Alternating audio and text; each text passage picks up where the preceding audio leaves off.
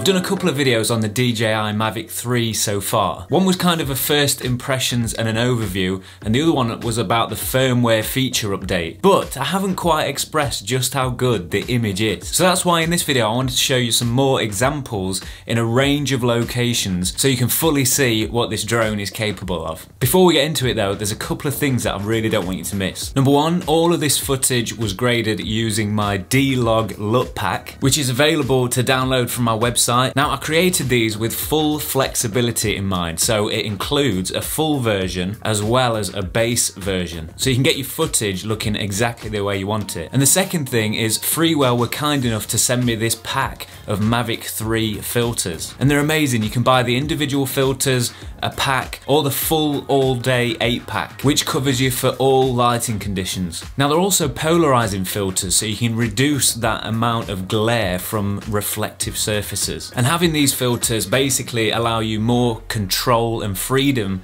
over your camera settings or drone settings. And honestly, I wouldn't be without them, because filming outside without full control can be really difficult and you can't always get the image you want. So having filters is a huge recommendation. The best thing about this drone is the image. I've said it before in my previous videos, but it pairs with my pro cameras really well. For example, before when I was mixing drone footage in with my professional camera stuff, you could always tell it was drone footage, not because it was just high up, but because the image wasn't as pro looking. There was something about it, and you could always tell when you went from your camera footage to your drone footage. But now with the Mavic 3 and the quality of that camera, it mixes perfectly with my other cameras. And this is because it's capturing twice as much data as the Mavic 2 Pro. So the image was great on that, but now it's so much better. Right, okay, let's go and have a look at some footage.